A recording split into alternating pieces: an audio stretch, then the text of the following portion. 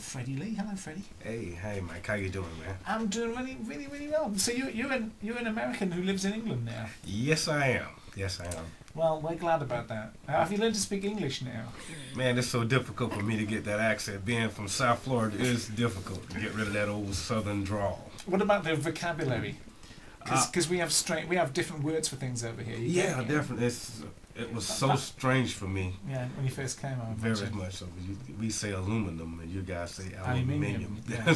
And we say, pavement, and you say sidewalk, and all that kind of stuff. Yeah. It does. That's not without getting into kind of slang and colloquialisms. Yeah. But I would imagine that your voice makes you stand out. That people there is still a certain amount of glamour associated with being an American here in England. That people kind of, well, what do you do? Why are you here? Yeah, they ask me that all the time. Why are you here? You know, I say I'm from Florida. They say you from Florida and you here in the UK when you can be in the sunshine. I say the thing about it, I grew up in Florida, and it's just for me it's a privilege to be here, whereas a lot of other people back home would love to be in the UK, and oftentimes people complain, oh, it's too cold, or it rains too much. I say, if you're in Florida and it rains, you're looking at hurricanes, tornadoes, and stuff like that.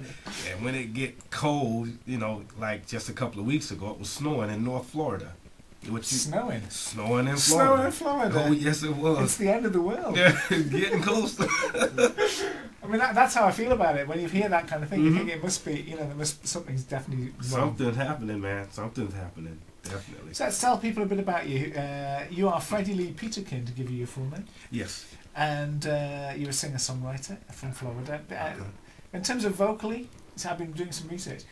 Bobby Womack, James Ingram, and Levi Stubbs have been the kind of comparisons that people have made to your voice. That must be encouraging. Yes, it is, man. I mean, to hear that, I just thought to smile, because these are guys I grew up listening to, and they're absolutely brilliant artists and musicians in their own right.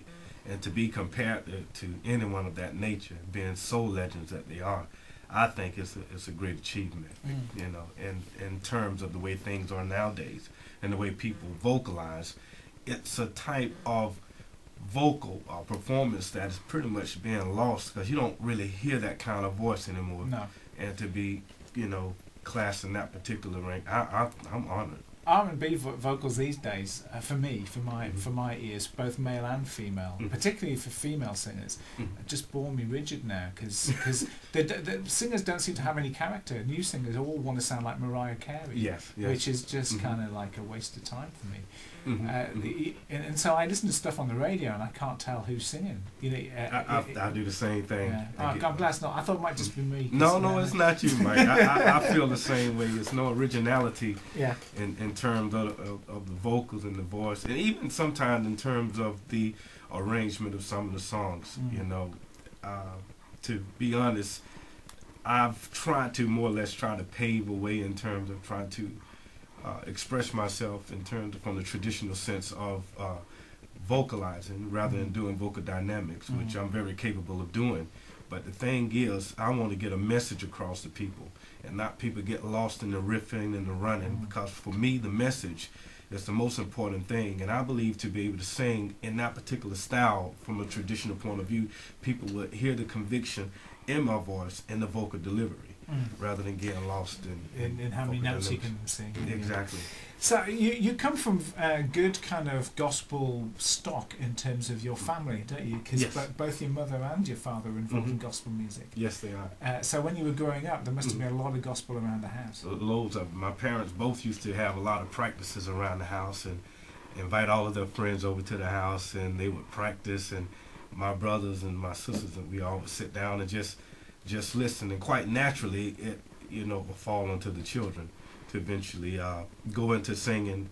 And out of all of my siblings, I'm the only one actually decided to say I'm gonna take this thing serious and sing. Because the rest of them, they do other things. But me, on the other hand, I'd rather take a chance and do the thing that I'm very passionate about. For some reason or another, people seem to think that when you are an entertainer in terms of singing or a musician, it's not a job. Yeah, that's right. And I'm like, what you mean it's not a job? I think this is more difficult than a 9 to 5, because you know how it is. If you don't work, you don't get paid. And the thing is, you have to go out and make things happen, and you have to make sure you're on top of it, make sure you're always ready and available to do a performance. I get the same thing from my wife, that she thinks that, you know, because I'm on the radio and clearly having a lot of fun, that I need to go out and get a proper job. Oh no, man! No, that's what she's always saying.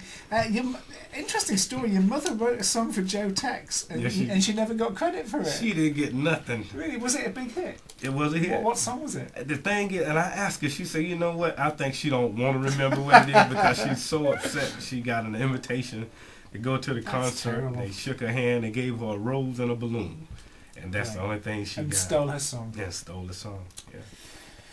That's a tough one. Mind you, you've had enough of your own tough experiences in life too, haven't you? Yes, I have. Because you were working, doing a whole lot of kind of what I would call tribute music, where you're kind of putting on soul shows and stuff. Yes. And the group that you were in, you're the man in charge of the finances for the group. Stole all your money. Yes, he did. I mean, over a period of time, we looking in terms of dollars. You're looking at least the equivalent of 165 to 170,000 American dollars over the course of time, and no one knew it because we all come over here together, right? You know, and we would have never thought, because each one of us had a responsibility in the group, you know, and you would, you know, we've been doing this thing 10 to 12 years, you know, we don't think one of us would do that, and kind of find out he was ripping us off left and right. And it really killed you off, because it killed off the group because you closed down the group, but it killed you off personally because you lost your house. Yeah. You ended up sleeping in your car. Yes. And all of that. I mean, tell me about reaching rock bottom at that point. I mean, that must have really hurt. It hurts so bad. Every time I talk about it, because it's very, very sensitive, I do get emotional, because I'm thinking in terms of, you know, coming over to the UK, being one of the first group to do a tribute show in terms of playing tribute to Motown, and losing everything. I mean, living in my car. I mean, I didn't even know what I was going to do. And people I had met throughout, you know, my travels, and I've done a lot of wonderful things with people, and I thought, okay, this is the time for me to use my trump card. And I was knocking on some doors, man. I couldn't believe that people were turning me away. Some was saying some crazy things, and I'm like, you know, how could you get yourself in this situation? I don't respect you as a man because of blah, blah, blah.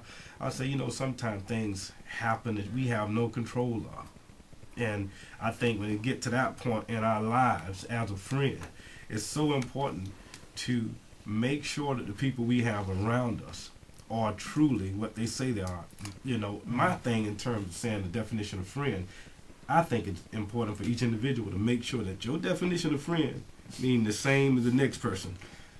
And that's the person that sticks with you through thick and thin. That's it. Exactly. Yeah, not just a fair weather friend. Exactly. Yeah, exactly. But until you go through really hard things, you don't really find out who your true friends are. That's true. That's true. That's the problem with it, isn't it? And that's the sad thing about it. And when you're an artist and you're on stage and you're talented, then you attract a certain type of person that wants to hang around with you because they want some of the reflected glory. That's true. That's true. And so it's hard. Okay, Freddie Lee's my guest. We were talking about the hard things, and Beyond Comprehension, this inspirational soul album that you've put out, is part of your journey, in that the songs were written out of that experience, a lot of them. So what we'll do is we'll play a track, we'll have some travel, and we'll come back and we'll talk some more. Is that okay? That's okay. I'm going to play, well, I guess Brighter Days is probably one of my favourites. Oh, can I play that one as well? Please do, please do. Okay.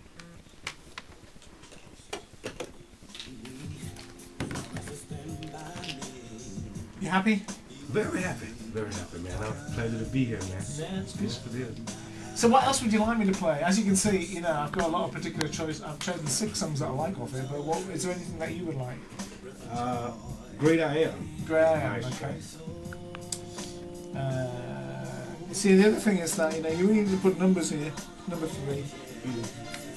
Because, you know, for radio presenters, we need numbers, because we can't count. We lose count when we go down.